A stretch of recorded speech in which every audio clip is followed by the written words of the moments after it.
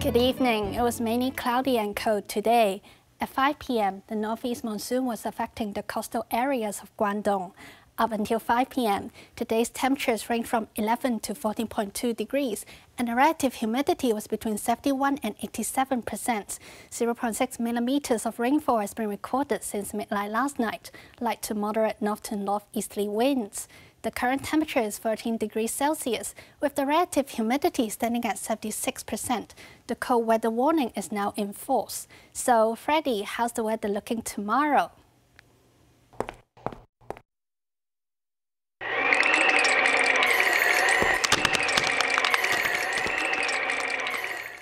The weather will stay cold on the first day of the Lunar New Year. Temperatures will range between 12 and 18 degrees.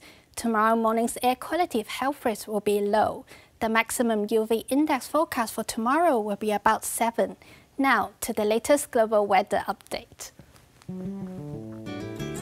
Sunny in Shanghai and Xiamen, cloudy in Taipei. Cloudy in Guangzhou, rainy in Macau, sunny in Chengdu. Sunny in Beijing, Seoul and Tokyo.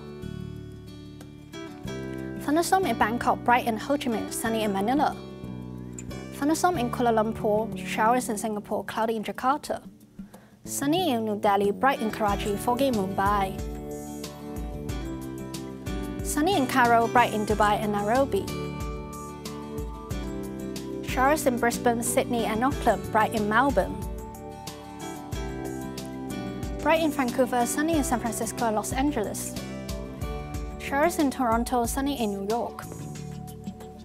Cloudy in London and Paris, rain in Amsterdam. Cloudy in Frankfurt and Zurich, rain in Rome. That's the weather. Happy Year of the Dragon.